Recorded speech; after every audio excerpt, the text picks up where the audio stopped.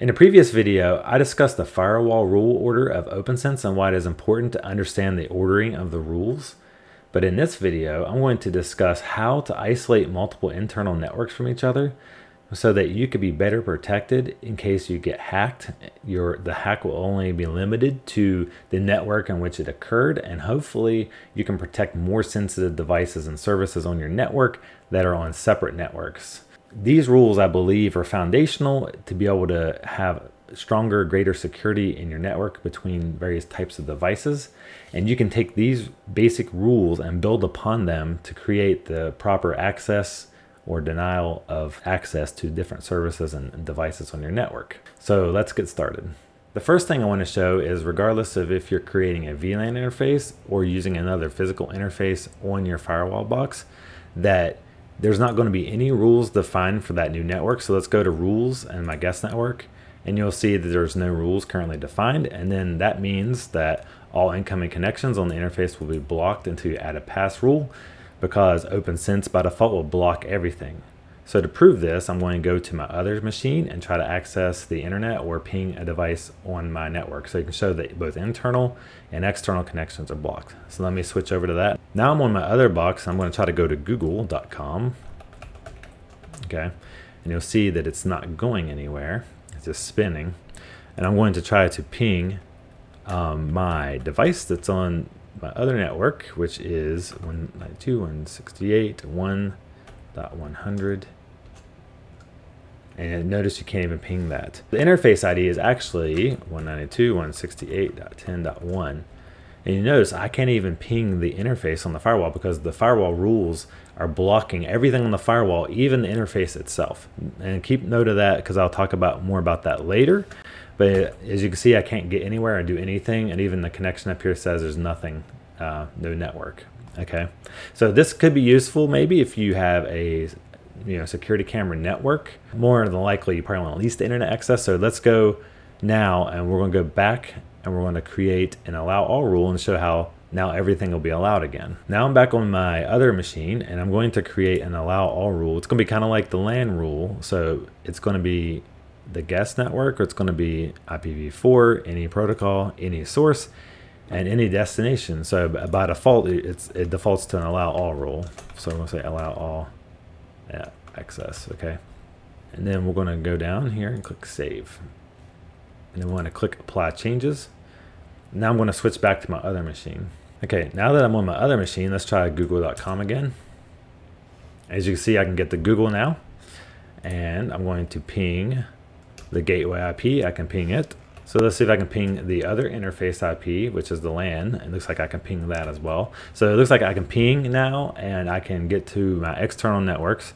So now we have access to allow all, but now there's no separation between networks. So if we want just to allow this guest network to only access the internet but not access the LAN network, we need to go back and add some more rules. So let me switch back over. You can actually do this in a number of ways. I'm going to show you 3 different ways. The first way I actually don't recommend, but I'm going to show you how to do it, because many people I've seen will start off creating rules like this if they're new to creating rules. And I don't really recommend doing it necessarily unless maybe you only have a couple networks, because the more networks you add, the more likely it is that you'll forget to update something later, and then you end up leaving something open that you don't want open, or something blocked that you don't inadvertently blocked. Okay, so what we're going to do is create a new rule, and we're going to make this rule a block rule, and we're going to say the source is guestnet, and then we're going to say destination is LANnet. Okay, you can start typing it in and it'll pop it up here. So LANnet, and we're going to say block access to LAN. If I can type to LAN. Okay. All right. And now what we're going to have to do, we're going to need to move this rule above the bottom rule. If you remember the firewall rule order I discussed before, the first rule that matches is what wins. And so and if it doesn't match the first rule, it'll go down to the next rule. So if we do this and hit apply changes, okay, and now we go back to our other machine. Okay, we're back on our other machine. I'm going to try pinging the LAN interface, and you'll see that I can no longer ping the LAN interface because I blocked it. So this is one way it does work and it does isolate your networks. But as you can see, if you have multiple interfaces, you'd have to create one rule for every interface or create an alias and put all those interfaces in there. But every time you add an interface, you have to keep updating that rule. So to avoid having to update the rules of every interface every time you add a new interface, I'll show you this second way. Instead of having one network specified here, you can actually specify all private IP addresses, which means any new network that you create will automatically be blocked, and you don't have to go back and edit every single interface that you have to update the firewall rules. So this actually makes maintenance a lot easier, and by default, you're denying access to everything, and then you have to go in and add the appropriate rules to allow any additional access. So this is a safer way of doing it because you won't forget to add a network, which will either automatically be blocked or allowed depending on how you have your rules written. So let's go to aliases. I've already created one in here just to show you as an example, so I don't have to type it all, but I created an alias called private network. So if I edit this, you can see that I added the private network IP address ranges, which is RFC 1918, the specification. And then you make sure you save that and apply the changes so they'll be available in your rules. Let's go back to the guest network. We're going to change our destination. Instead of the LAN network, we're going to change it to the private networks alias. Okay, so let's go down here to to LAN net, and we're going to change it to private networks. Okay, we're just swapping this out, and this is going to block access to private networks, so we can update our description. Okay. Save that, apply this. Now I'm going to switch back over and see if everything is still blocked on the LAN network from the guest network. Okay, we're now back on the other PC, and I'm going to make sure that I can't access the LAN just like before. So as you can see, we can't ping the LAN network, it fails. Let's ping the interface IP. Okay, now that we blocked the private networks, we actually blocked access to our interface IP, which is not what we want to do if we are using the default unbound DNS where it listens on every interface IP. So if you do these two rules that we have now, you won't have DNS. So if we go to google.com, you'll see that now we can't get out to the internet. So even though you can technically could get out to the internet, you just can't get access to DNS. So watch, to prove that point, let's do this ping 8.8.8, and you'll see I can still ping outside of my network. I just don't have DNS right now. So we need to go back to the other PC so I can fix the rules. Okay, now that we're on our other PC, you can see that adding the private networks alias actually blocked more than just all the other local networks. It actually blocked our interface IP for our guest network, which is not what we want. So we need to create a rule to allow DNS on our guest network. So let's add a new rule, and we'll click TCP UDP as a protocol. The source is going to be guestnet, and then our destination is going to be guest address, which is our interface IP address, and then the destination port is actually DNS, which is a well-known port. I'm going to say allow access to DNS. And let's click save. Just like with the other rule we added, we want to move this rule up to the top by clicking this checkbox and clicking this arrow. It'll bring it up to the top, and we'll click apply changes. And now we'll switch over to our other PC and we'll see if this worked. Okay, now that we're on our other PC, let's go to google.com and see what happens.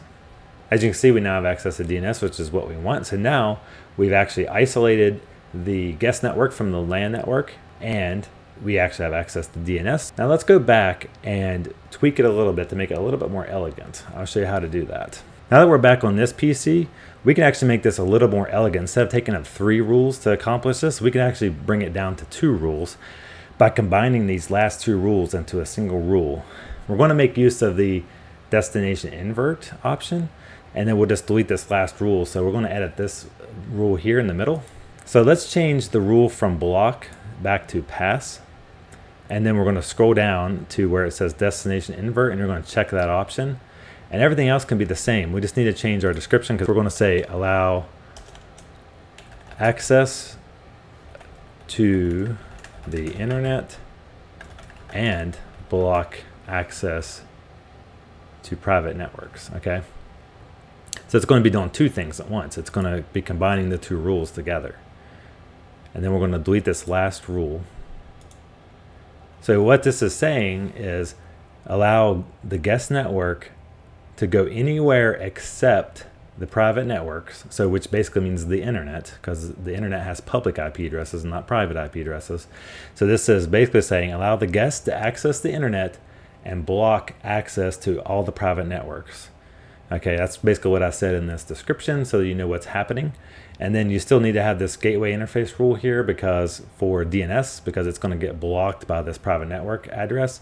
And even though you have to have two rules here, this is going to be the basis for all of your networks that you want to have isolated from each other, but also have access to the internet. You will need a minimum of these two rules, and then you can just put additional rules in between these two rules, or even above the first rule or whatever. As long as it's above the bottom rule, you can actually start allowing specific or blocking specific access between different networks, how you see fit, depending on what your needs are. So let's hit apply changes here, and we're going to go back to the other computer just to verify that we didn't break anything, that it works the same as it did before. Okay, now let's try google.com.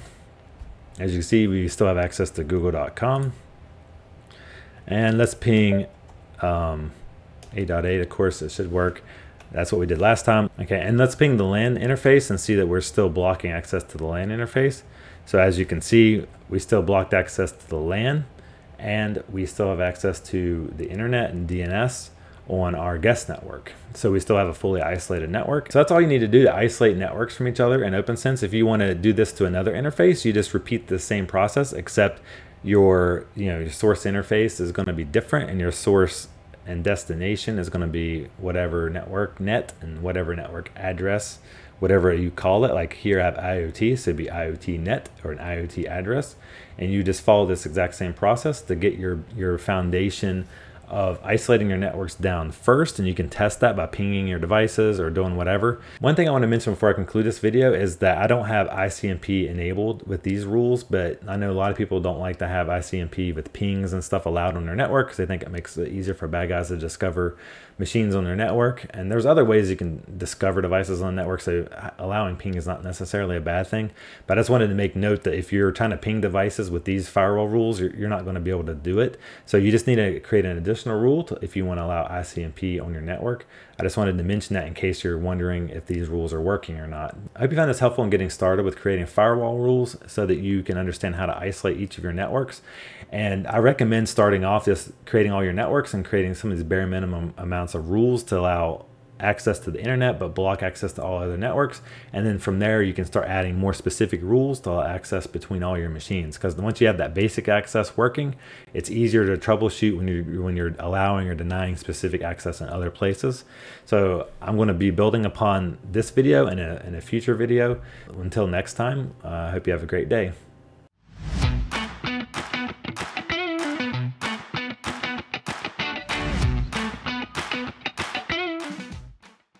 So if you do these two rules that we have now, you won't have DNS. So if we try to go to Google now,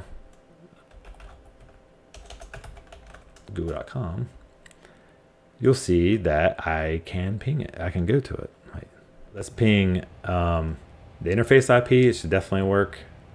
No, it should not work. I mean,